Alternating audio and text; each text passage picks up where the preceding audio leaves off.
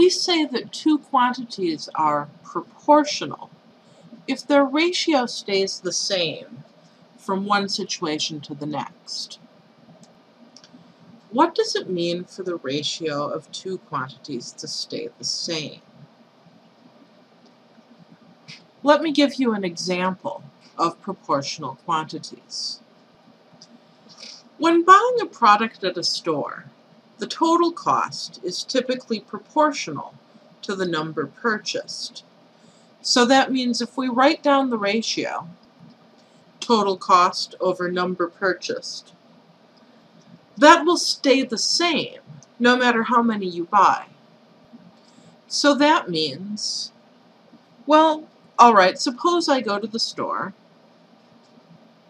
and I buy 3 TV dinners for $10.50.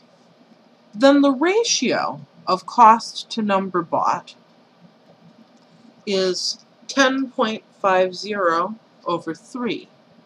Or simplifying that, I take 10.5 divided by 3.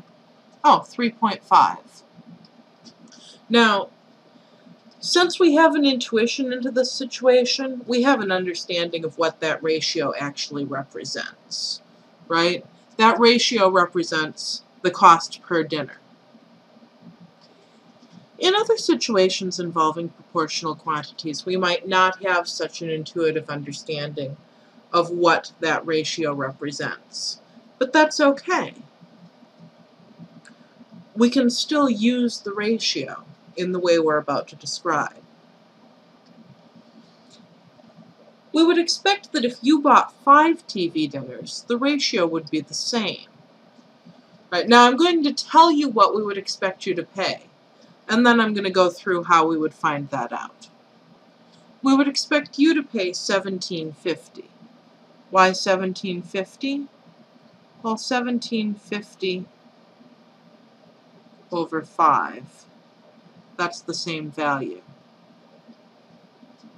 17.5 divided by 5 is also 3.5. How could we use the fact that these are proportional quantities in order to find out about this $17.50 price? Well, one way that we could use would be to set up what's called a proportion. And that is a technique that we'll see later on. But there's an easier way to go about this. The easier way to go about this is just to go back to our definition of a ratio. Remember, the ratio of A to B is the numbers so that A is B times the ratio. So that means that the cost is equal to the 5 TV dinners that you buy times the ratio, 10.50 over 3. And when we work that out, that's where we get the 17.50.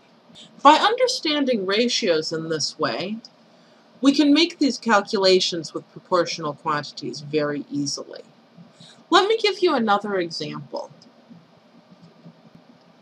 Suppose you have a recipe that calls for 3 cups of flour and 1 1/3 cup of milk.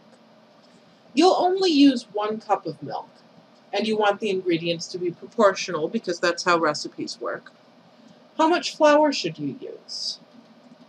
Well, again, using our understanding of a ratio, right, the amount of flour is the amount of milk times the ratio of flour to milk. So in this problem, the amount of flour equals the 1 cup of milk I'm actually going to use times, in the recipe, 3 cups of flour to 1 1/3 cup of milk. Okay. Well, that arithmetic is a little bit awkward, but I have a calculator.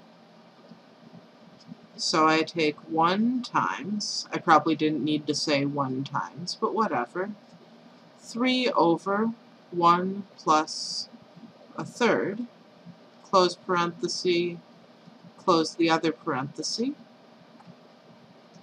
That's 2.25. Or, since my kitchen is short on measuring cups marked with 0.25, I'm going to make that a mixed number. That's 2 and some fraction. Maybe you know off the top of your head what fraction 0.25 is. But if not, I'll take the fraction part of my previous answer and convert it to a fraction. 1/4. So how much flour should I use? 2 1/4 cups. Not too bad. What did we do? We got the ratio from the recipe, and we chose to set up our ratio so that we would only need to do arithmetic.